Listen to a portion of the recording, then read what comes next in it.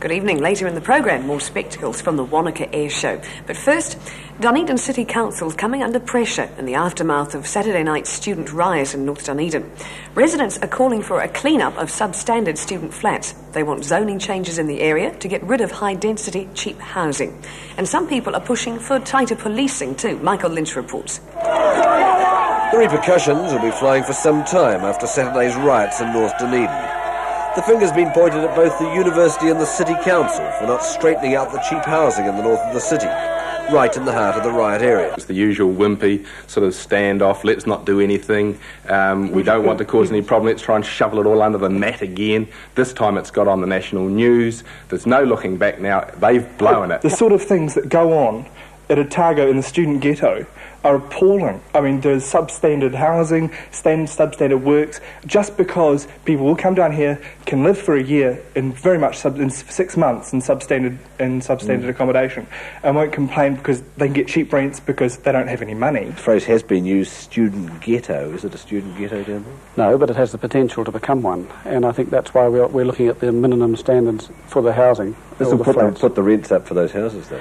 It may do, but some of them are paying fairly high rents for substandard accommodation. We've had letters about that going back since I became mayor. So the implication of that then is that landlords are profiteering out of this? I'm not involved in that side at all. All the council's interested in is looking at the standards. And we'll talk to the Students' Association about that. Do you think landlords are profiteering? I have no idea. Well, if the accommodation is substandard, they're being charged high rents. Surely there's a certain injustice somewhere. Well, I have no idea what the rents are. I don't own student flats, and I only know a few people who do, and the council's got no information on rents. There are some substandard houses in the area, and generally it would have to be said that if we have trouble, it would be at those flats. The decent flats, the decent properties have been either rebuilt or upgraded. We seldom have trouble in them. Why can't we do something about this? Are there profiteering landlords out there? I'd rather not comment on that. I would lead with the chin if I answered that one, but all I can say is the university owns a lot of properties in the area, and most of them are in good condition, and we seldom have trouble with those properties. We interviewed Vandervis and Anton Angelo together, right at the height of Saturday's troubles. They didn't quite see eye to eye. Well, does someone have to die first before the University Council are going to do anything about the hellhole that they're turning North Dunedin into? Does someone have to die first? I deny that it's the fault of the University Council. I think that too many people have been neglecting the whole situation for far too long. So who should worry about it, if not the University Council? Well, you want the landlords in Dunedin North to raise their standards because the University Council bring too many people down here? No, I can't say they should raise the standards. I say they should enforce them on the landlords that are ripping off students left, right and centre. Mayor Richard Walls is calling for a report on the housing issue over the next few days. Waitaki Council officials today decided to step up their surveillance of local water supplies since confirmation the Kakanui River is contaminated with protozoa giardia. The Kakanui River also supplies 6 other communities now at risk of getting diarrhoea from the bug. Their water is also being tested.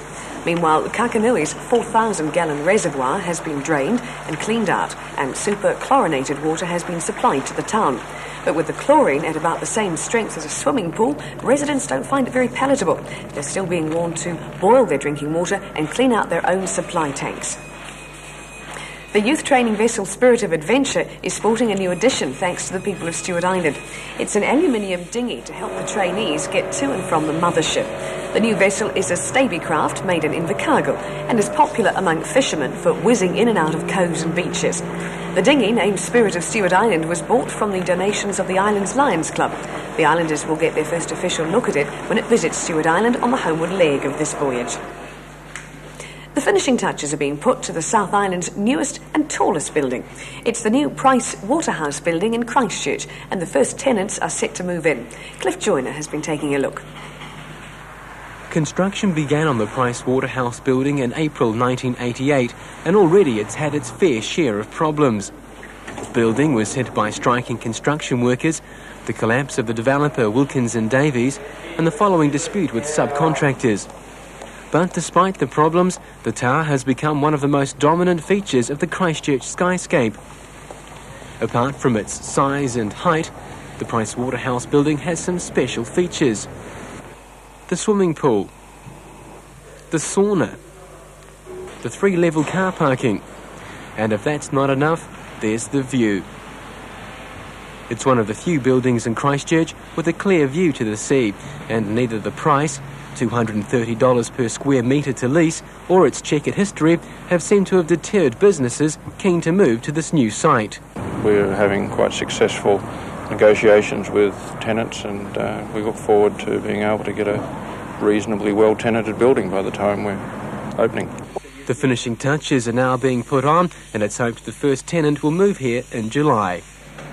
26,000 people entered a time warp at Wanaka during the weekend. For days, the air roared with the sound of Warbirds, or military airplanes, and Kim Hurring joined those who just wanted to be immersed in the atmosphere. There must be something in it for this number of people to be drawn here. The traffic streamed in by air and road as Wilson Neal's private jet, the Falcon 10, passed overhead. The crowd soon developed the dance that's peculiar to air shows and leads to sore necks and blind eyes. But the lineup of birds of war was so impressive that any self-respecting plane freak couldn't not be here. Spitfire, Mustang, Sea Fury and Trojan leading the squadron. But the non-military planes also put on a dazzling display. This Pitts Special is piloted by Royal Air Force Club champion flyer Richard Hood. The manoeuvre you're about to see should not be attempted with a hangover. In fact, it's nicknamed the headache. The RNZAF put on its own special display showing that 25 years on, the Iroquois is still its workhorse. And although it too is dated, the Skyhawk never fails to wow the crowd.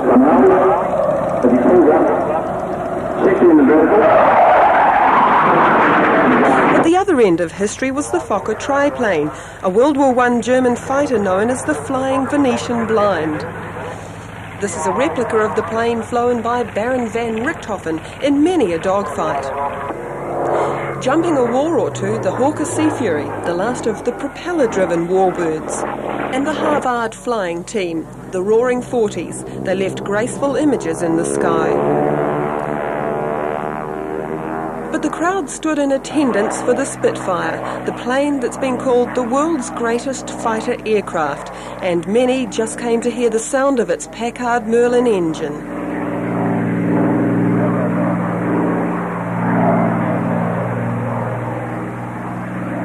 This one flew ground attacks late in World War II over V2 rocket sites in Holland. It's nearly 50 years old, but almost original in restoration.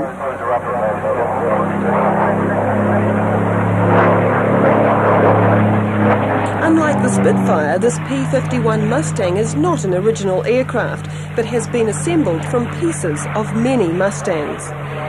When the Venom joined it in the air, the two put on an 800 km/h chase that only two pilots with immense trust in each other could have performed.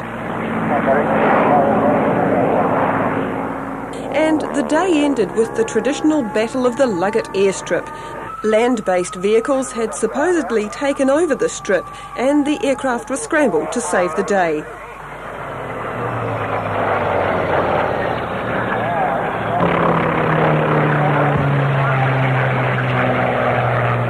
Needless to say, the good guys in the air won the show. It's amazing and great weather for the whole of Otago and Southland for the Easter break too. We'll be back tomorrow. Good night.